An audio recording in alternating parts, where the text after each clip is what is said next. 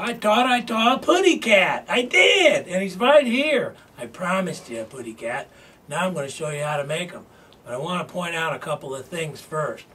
Sylvester has a red nose, so we need to make the nose red.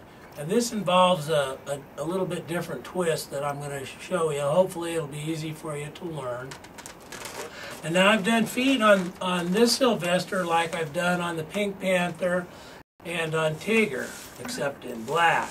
But when we make this creation, I'm going to show you a different way of doing the feet that's a little quicker, a little easier, and they're actually white then. The bottoms will be white because Sylvester actually has white feet, so you might keep that in mind too. He also has a white tip on his tail, and that's going to involve the same twist that we utilize on the nose. So without further ado, I'm going to set him aside and we'll start to make a new one, okay? Great. Oh, I should have told you to get a cold drink first because this one's going to take a while, okay?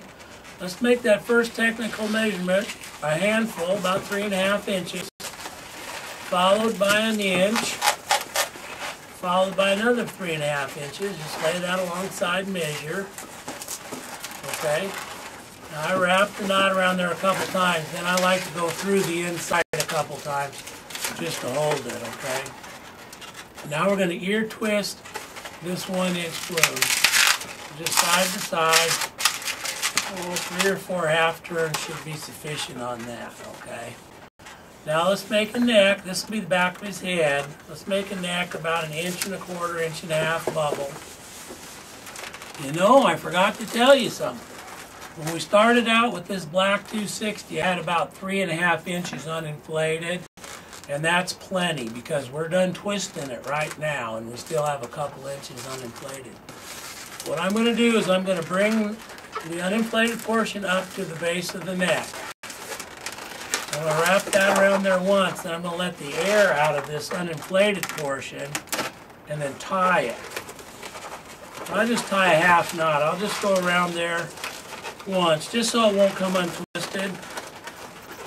Then because I'm superstitious about balloons losing air, I'm going to just tie another knot in that, and then we'll trim off the excess with our envelope opener, which you all should have one by now. Okay? Now let's take this loop and we'll find the center of that. I'll flip it over here. We'll find the center of that, and then we're going to twist that. So we end up with 2 sides. Okay, I'll show you. These will be the sides of Sylvester's body here, all right? Wow, we're doing great so far. Let's take a white 260, inflate it all but about 3.5 inches.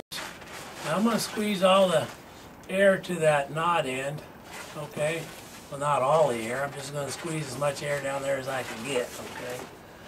Now I've taken a red 260 and I've cut it in half to start so I didn't have to inflate as much.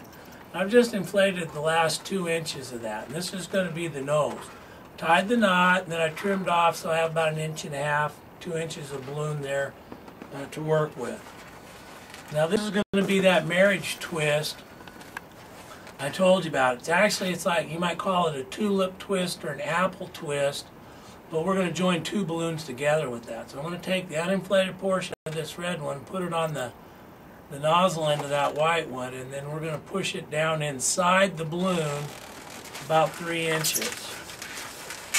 Okay, and then I'm going to grab the knot and the red balloon and twist them. And I'll push that knot up just a little bit in that white one, and that'll hold it. And this will be Sylvester's nose. Now we're going to fold the white balloon up, and we're going to twist another length, the same as this first white one. And sometimes you got to take a couple of tries at that because this white portion is rather soft, and so we got to be sure that we get it pretty close to the same length. And we did pretty good on that. So we're going to lay the white balloon down on top of those 2 and measure another section. Okay? And now we're going to roll these 2 over this one. Just going to roll it through, kind of like you're doing a simple bird body.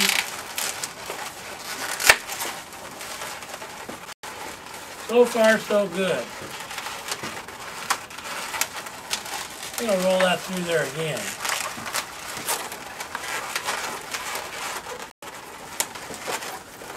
Okay. I'm going to take the red and I'm going to fold it up. I guess that's the right term. I'm going to fold it in there and pull the white out a little bit so I kind of pinch it. So it holds it up there on top. It might pop out as we're twisting the rest, but if it does, we'll place it back in there again. Now I'm going to make a 1-inch bubble here on the back, and I'm going to ear twist that. That's going to help hold the cheeks apart. We'll get the head all together. And that's what I'm going to, actually I think what I'm going to do with this, I'm just going to take a little bit uninflated there. I'm going to hold that up to the base of that ear twist. I'm just going to twist this around a few times to join that. Then we're going to divide this in half to make those two cheeks, okay? Let's find the center of that. Let's see how we did. That's pretty darn close. Now we're going to take these will be the cheeks actually, and we're going to put those around the top of the neck. And you only have to pass them across once to lock them on there. And then we need to work the ear twist we made to the back of the head. I'll show you when I get it into position. We're not actually going to position, well, I'll try, but we still have to put eyes on it. And so if you see that, whoops, you got your nose on upside down. And we're going to put the cheeks out flat like this, but it'll be a little easier to do that once we get the eyes on the front. Okay. So we'll do that now. And you've got a real handful here to work with when you're making the eyes and putting them around that muzzle and those cheeks. And so this one's going to take you some time to practice. Now I have another white one that's inflated way too much. I had it as a spare in case I popped the first one. But we're going to make the eyes out of this, and then we'll just release the air from the portion we don't need. So let's start by taking the knot, and let's twist it around one of these cheeks, right up by the base of the head there. Go around there a couple of times. That'll be enough to hold it. And then lay it down on the front. The front. This is the back of his head. Lay it there on the front, and then twist it so it comes just to the base of the top knot there. And then twist that around there just once. Okay. So now we have one eye made. So now let's make another one. We'll lay the white one down in there and measure it, and then we'll come around that cheek to hold it. Now I think I'm going to take the top of the head and twist it around just once to kind of lock those all on there. Kind of tighten it up a little. Now look, we're left with all this that we don't need. So we're going to trim the end of that off with our envelope opener, let the air out of that. And just to be on the safe side, I'm going to go around one of these cheeks a couple times. And I'm going to trim it a little bit, and then I'm going to tie a knot in it. I don't need to tie the knot, but like I said, I'm a little superstitious, and go to all this work, and you hate to have the air run out of one. Although, like I've mentioned in a couple of the other balloons, that if you make a mistake on these big ones as you go along, a lot of times you can patch a piece in. So let's say we had a cheek that deflated on us. We could make a new cheek and put it in there, for instance, okay? So now I want you to take a good look at this. Maybe we'll zoom in a little bit on the face so you can see how it all is when it's put together, because you're going to have to practice this one a little bit. Now I'm going to turn the head around so you can see the back as well, okay? Now here's that ear twist we made, and that helps hold these cheeks out flat. Because you look at pictures of Sylvester, you'll see his cheeks are really, really big and poofy. There's only so much you can do with a balloon, but these are pretty big and poofy, okay? And now while we're at it, let's just take our black marker and we'll put some simple eyes on them.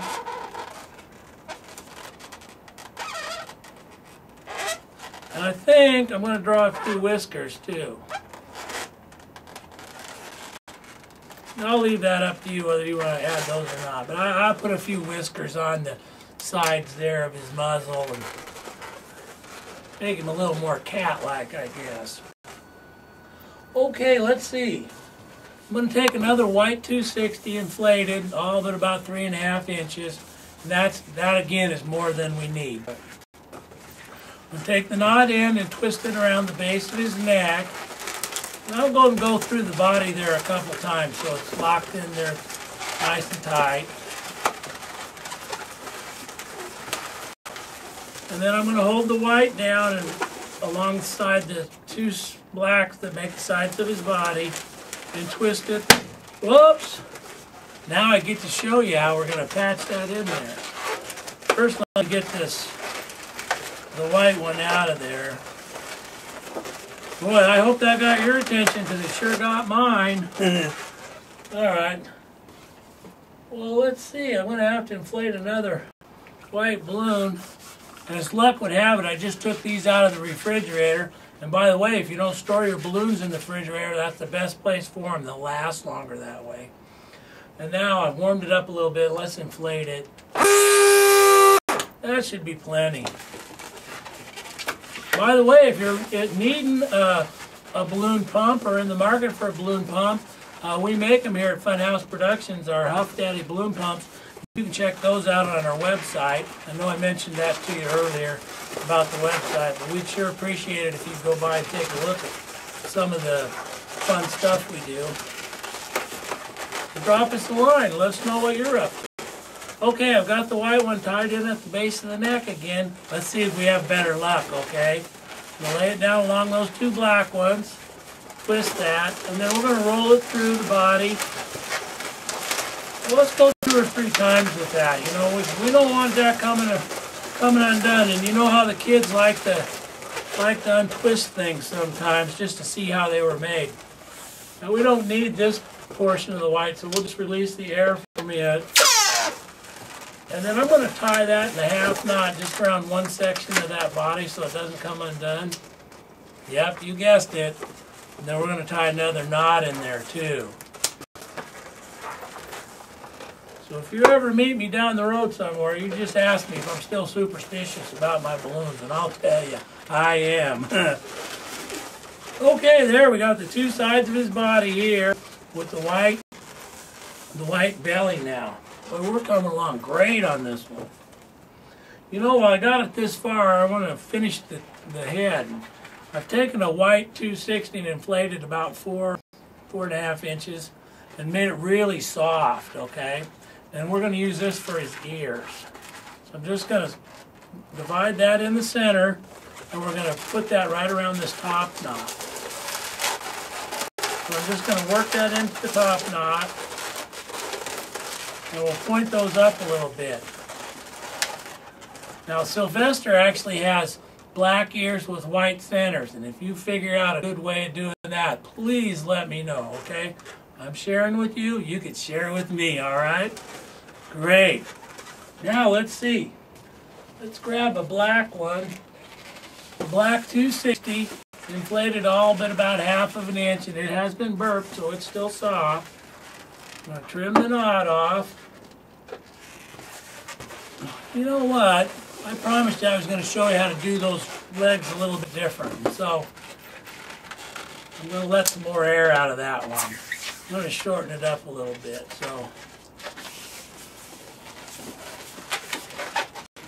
I'd say let's make it so it's about 4 or 5 inches uninflated when you do this one, if you do the legs this way. Now remember, when the first one I showed you, the legs were done like we did on Tigger and the Pink Panther, and they were all black. And so we'll take this black 260 now, and we'll inflate it all but about 5 inches. And let's find the center. That's pretty good. We'll lace that through the body here for the legs, okay? Push that around a couple of times. Just a minute, I'm getting a lap full here. You know, I need another white one. Of course, if I inflated all of them I needed for this creation, I'd have a big mound here on the table. Now let's inflate this white one just a bit here. I think that's going to be plenty. I'm going to say that's about 14 or 15 inches. I'd leave about half the balloon uninflated. Let's tie a knot. And let's bring the two ends together and tie another knot. Now if you have Wild Balloons 1, The legs are the same as I put on the Minnie Mouse. And so, if you've got that DVD, you already know how to make these. See? So you're a step ahead of the rest of the people watching. Now, doesn't that make you feel good? All right, now I got the loop, and now I'm just going to divide that in half, okay? That looks pretty darn good. And we're going to slip one of the legs into each side there. That's pretty quick, that's pretty easy. And then the bottom of the legs are white. I know you can't see the whole balloon in here now, but that's okay. So actually, technically, the bottom of the legs or the feet are white, which would make it more correct. You do the legs however you want. Whichever way you like the best, that's the way you should do it. Now our cat's looking kind of naked here without any arms, so we better fix that. Let's see. I'm going to take a black 260 that's inflated all but about 3.5 inches again. And again, we probably don't need quite that much, but we can adjust. Squeeze the air to the knot end, so that's full down there. And we're just going to leave the knot on this one. So let's see. Now first, you know what I'm going to do? I'm going to set the black one aside for a minute. I'm going to make the hands first. And if you got Wild Balloons 1, you already know how to make the hands, because we're going to make them like we did on the Minnie Mouse, only just a little bit larger, okay? So we're going to trim the knot off that, and that's inflated about, well, 15 inches, about half the length of that balloon's inflated, maybe not quite that much, and that's plenty. So let's take a 1-inch bubble, followed by another 1-inch bubble. So let's ear twist the second one. Okay, now let's make another 1-inch bubble. Now let's ear twist that one. And let's make another 1-inch bubble. So you're going to have 4 1-inch bubbles on this. You're not going to ear twist the first one, just for the last 3. And on the third one, ear twist it, like say 6 or 8 times, get it good and tight, because we're actually going to make another hand over here, and we'll pop the one in between it. Okay, so twist about 1.5 inch bubble to separate them, and then another 1-inch bubble, and ear twist this 1-inch bubble. And 6 or 8 half turns on it, because this is going to be where we separate them. Okay, another 1-inch bubble, and ear twist it. And one more 1-inch bubble, and ear twist it. You guys are doing great. You know, I got a lot of requests to do this Wild Balloons 2. I've probably already told you this once before, but I can't say it enough. I appreciate all the positive comments I've gotten from the first DVD, and I was really excited that so many people wanted to see some more of the balloons I make, and I'm happy to share them. And hopefully we'll get to meet each other down the road sometime. That'd be wonderful. Okay, now we tied that off after the last 1-inch bubble. We're going to trim that. And now between the 2 groups of 4 1-inch bubbles, we got that 1.5 inch bubble. We're going to pop it now to separate the hands, okay? So there we have them. Really, that was pretty easy, wasn't it? Now let's take that black 260 that's inflated all but about 3.5 inches. We've already squeezed the air towards the knot end, okay? So we're going to take the knot and wrap around one of these groups of 4 bubbles here on the white one, okay? Just wrap it around there a couple of times. It'll hold it on there. It doesn't take much, okay? Now let's try to measure. I like to make the arms. This is a little taller creation, so I think the arms ought to be at least down to the waist or so. That'd be fine.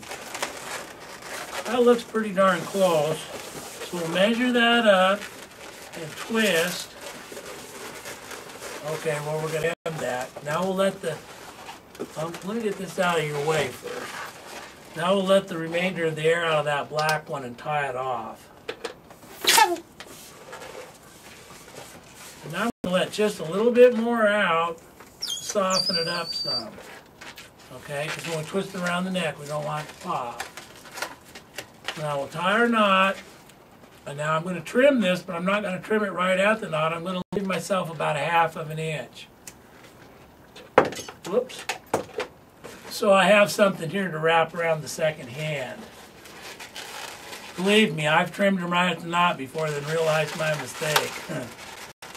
You can still do it, but it's a little harder.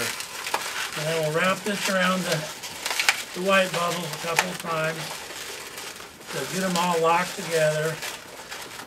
Okay, now we got to find the middle of that again, so we'll fold them down. That's pretty darn close. Okay, come here, buddy. So we'll wrap this around the base of the neck.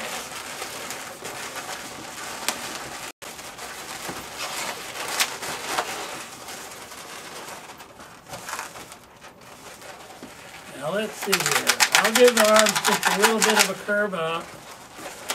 I do that on most of them. I'm sure you figured that out by now. Let's see. Oh, hey, he doesn't have a tail, does he? Well, we're going to fix you up, buddy. Don't you worry. I have another black 260 inflated all but about, 1/2 of an inch there, okay? And we might have to release a little bit more air. We'll see. Now, remember how we did the nose with that marriage twist I showed you? You know, the tulip or apple twist with 2 balloons, though.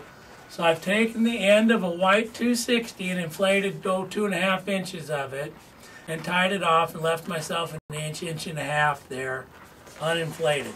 I'm going to take that and put it on the knot just like we did on the nose. And I'm going to run that in there just a couple of inches.